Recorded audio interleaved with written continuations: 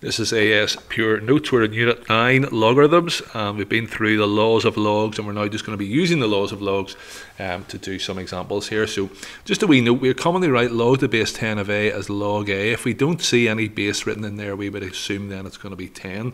Find x if log to the base 2 of 32 equals x.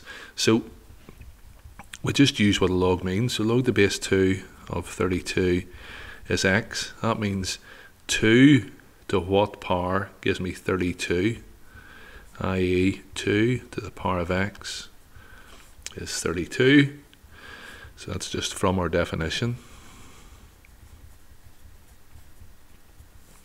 And the answer to that then is x equals 5. Similarly then, for example 2,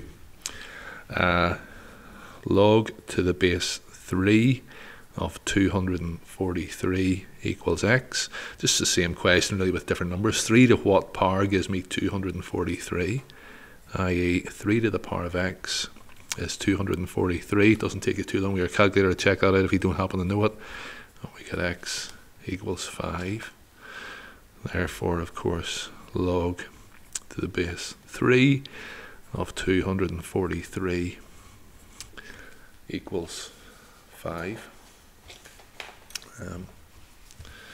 Example 3, they're asking us then to simplify.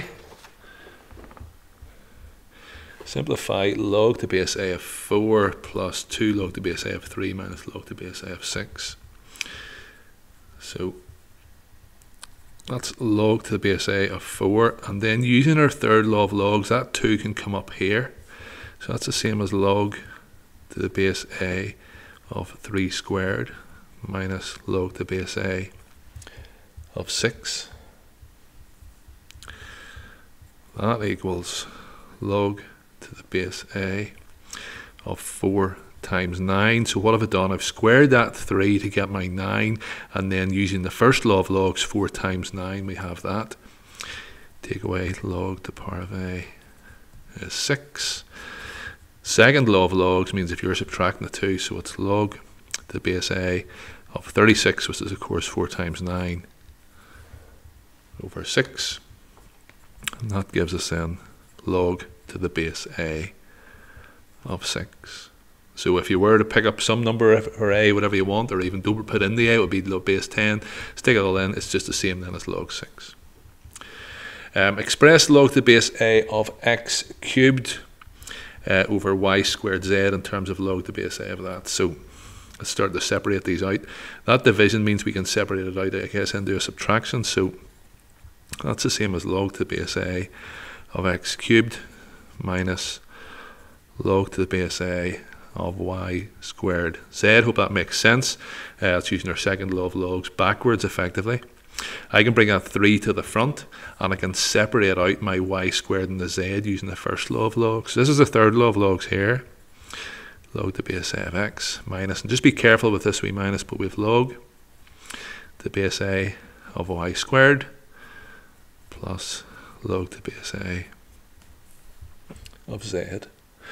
And then finally I'm going to bring that 2 to the front and effectively multiply through my minus. So it's 3 log to the base a of x minus 2 log to the base a of y minus,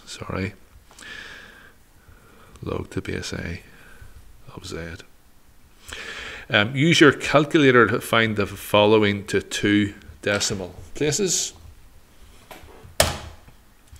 So if calculator on here, and again hopefully you can see it, it's hard to get the screen to come up, that's okay there I think. So if I go log 17, it equals, that gives me then 1.23.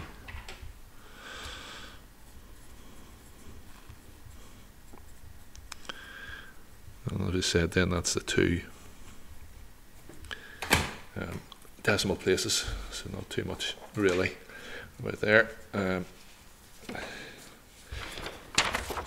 one final example here. Again, there's no base in there, so we assume it's base 10. So we have log to the base 10x is equal to 2.4. And we're just going to use our laws of logs here. Sorry, know the definition of what a log is. Again, if you're not sure, I would look back to my log to the base 10 of 1,000 equals 3 and see if you can kind of get your head around that. But that means 10 to what power gives me this? So it means 10 to the power 2.4 equals x. And again, we put that into our calculator. 10 to the power of 2.4, and this gives me 251.19. If you can see that there, okay, 2.51 to 19, 2 decimal places. 251.19, that's the 2 decimal places. Next video then we'll go on to kind of solving index equations.